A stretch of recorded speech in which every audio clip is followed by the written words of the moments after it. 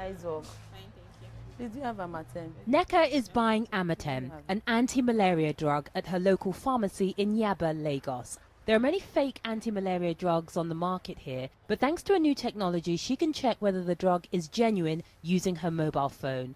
All Neka has to do is text a number on the packaging to the Drug Enforcement Agency. Within seconds, she gets a reply telling her whether the drug is fake or real. The innovation is a very good one. It's very good because before now, we walk into a pharmacy, you buy a drug, you're not sure of the genuinity of the drug. And what you know is that you bought the drug and you walk out. But now, on your own, without anybody's assistance, you can actually know the genuinity of what you're buying. Staff at Nigeria's National Agency for Food and Drug Administration and Control in Yaba are behind the new technology. They spend hundreds of hours a week trying to detect fake drugs by testing them in laboratories.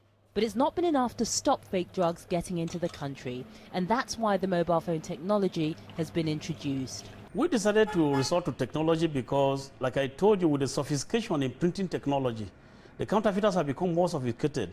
The counterfeiters can copy and make copies of the genuine product that looks exactly like the genuine product. The technology is not only available for anti-malaria drugs like Amatem, it's also used on antibiotics too. But this represents a tiny percentage of the thousands of drugs available for sale in Nigeria. And consumers will have to depend on the willingness of the companies distributing the drugs to put the detection system on the packaging. And if a test reveals that a drug is fake, there's an emergency number that consumers can call to alert the authorities. Some drug manufacturers in Lagos are concerned about how successful the mobile detection system might be. My major concern really is that of availability.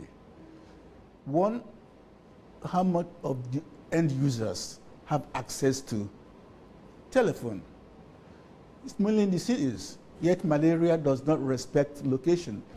Consumers may be willing to pay more for their drugs so they can check whether they are real or fake, but they'll also want the Drug Enforcement Agency to improve its surveillance at Nigeria's ports so that fake drugs don't get into the country. Yvonne Dege, Al Jazeera, Lagos.